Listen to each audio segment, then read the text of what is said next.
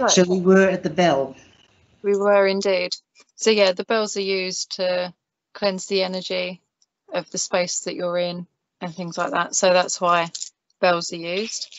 They're also used as like wind chimes as well, as Marla's got in the book here. Okay. So they can be hung by doors and things like that to cleanse the energy of the house as well, and the home and windows. Then you've also got Book of Shadows. Yes, we've spoken about that one. Spoken about, yeah. That's also sometimes referred to as a grimoire. Grimoire, yeah. And they're they're basically used to keep a record of practices. I didn't know until I've probably read it in the past that you'd normally copy down from your mentor's Book of Shadows, whereas because I've never been in a coven, I've always been a hedge witch, so I've started from scratch, and it's more of a record of my own magical practices, spells that I've done, what I've included in them, and you put all the details in there so you have a record for your own knowledge to look back on. Like I said, there are more types of witches. There's the green witch, there's the garden witch or the air witch. It all signifies to a sort of element. And you've got witches that just want to witch alone or in a coven. Yeah. And every coven is different as well. Whilst I was preparing for the books to come, I've been looking on YouTube about history on the witches, and it is quite amazing. There have been quite some renowned witches because obviously due to the murders, how do you call it, heresy? The heresy, it's been dormant for centuries or behind closed doors. And in 1920 or something, a man started up, and he became quite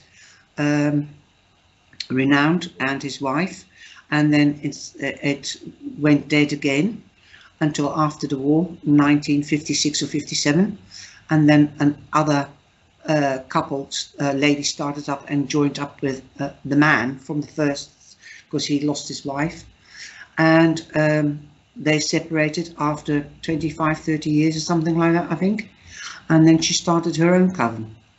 So they are and they take their own idealistic ideas and teachings with them, and they have improved them.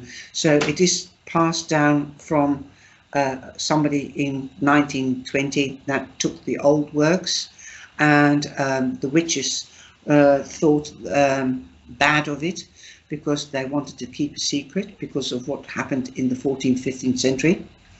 But this man, I'll know it for the next time, has brought it back to life.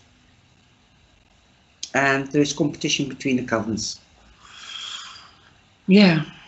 A lot of people have kind of stayed in the broom closet. Yes. In a way, because it's not felt safe to openly talk about it, tell anyone that that's what you follow. I remember even as a child, I'd keep it to myself, and teenager growing up. Must have been difficult whilst you're a teenager. It was okay with my mum, because my mum was very open to those sorts of things. So, but I could only talk to my mum about it. I couldn't talk to my friends or anything like that. So there was a bit of a disconnect. Yeah. Like I said, my mum has the gift, or had the gift, and she never told me about it. And once I found out what it was, because she told me, I started to develop, but she never talked to me about it. She was scared of it. Okay.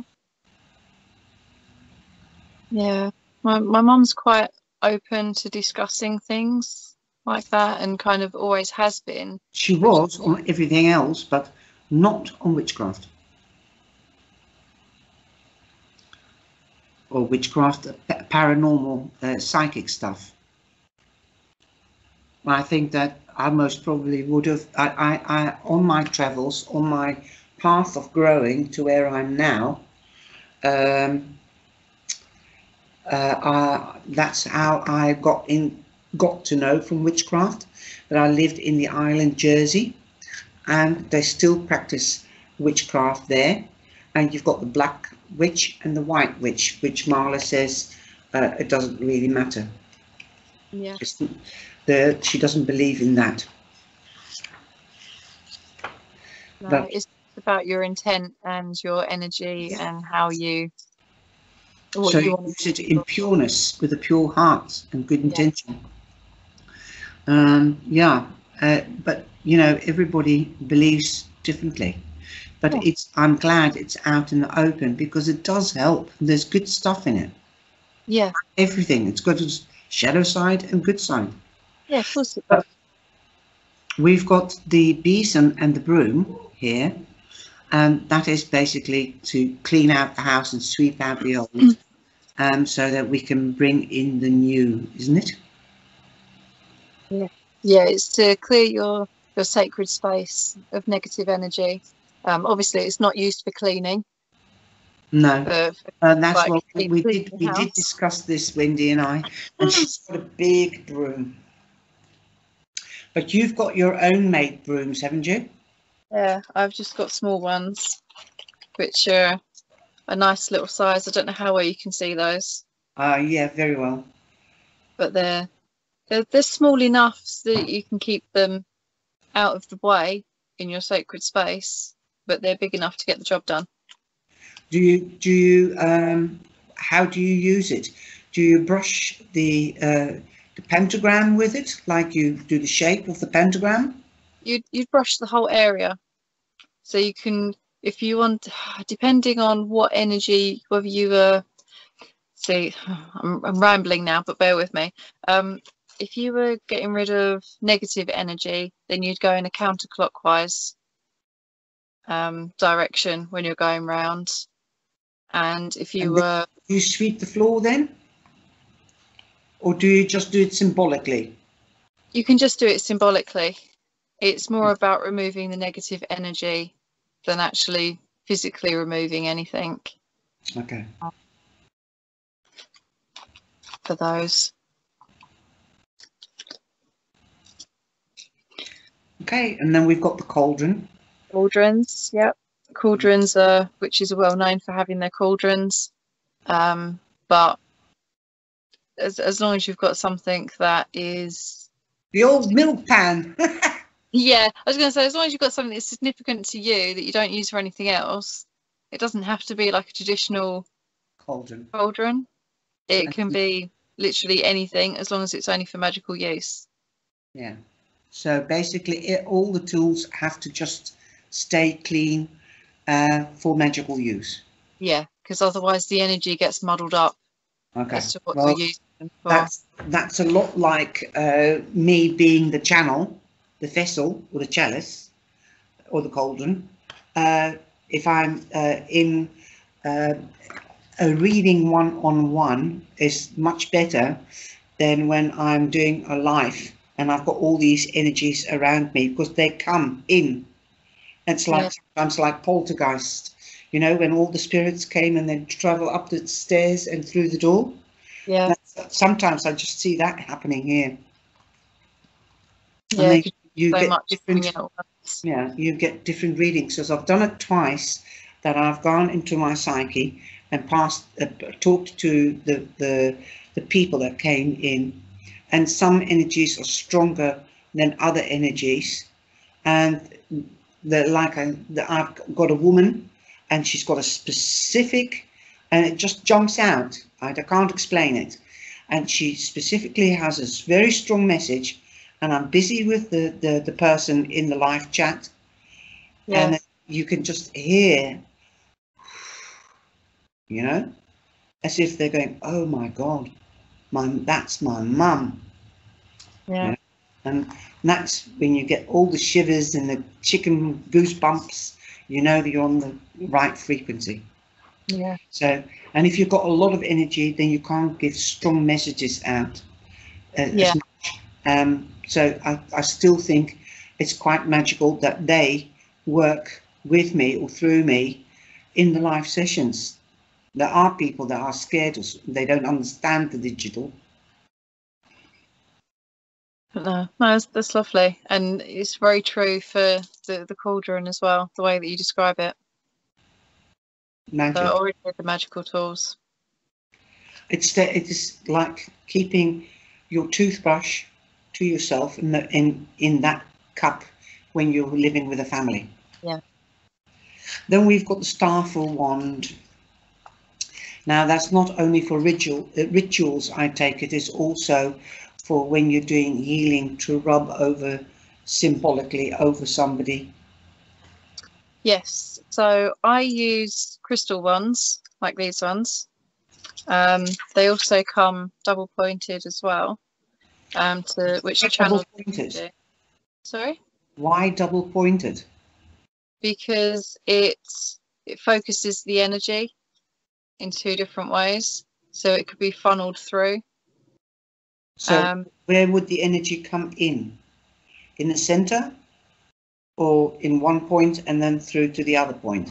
Normally one point and then out the other end, unless you're using it as a connector, in which case you would have one crystal at one end and then it would channel that through, so you'd be blending the energy of the crystal through into this crystal and then out into the patient, because you can also use it so that it's laying down rather than actually being pointed at someone. And with this one, it's also great if you want to give yourself a little facial.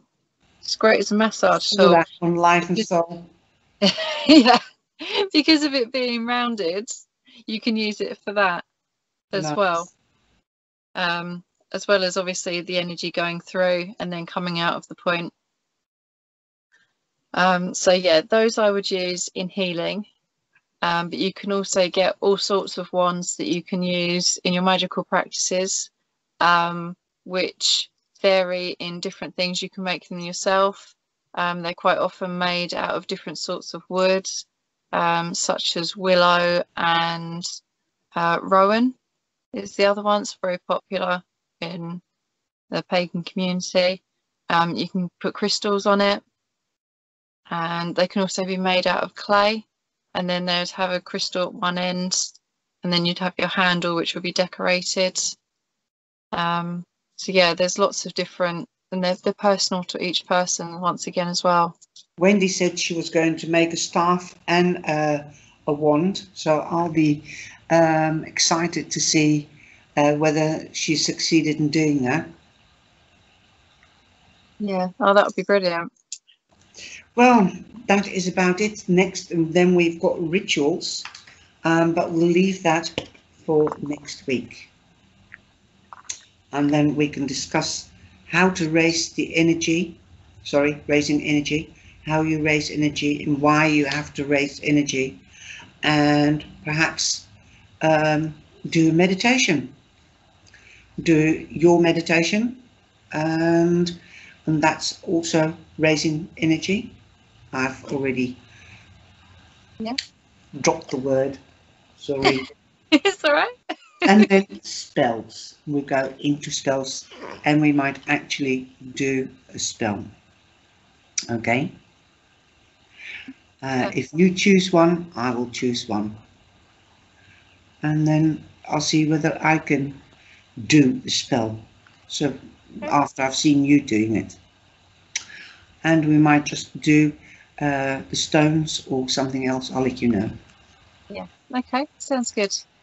Thank you very much for working with me, Georgina. All right, as always. Have a brilliant weekend. Are you going live this weekend? No, not this weekend. It'll be next weekend, depending on when this is going up. Okay. Well, this one will most probably be going up. Well, anyway, take care. God bless and have a beautiful weekend. Sorry. That's all right.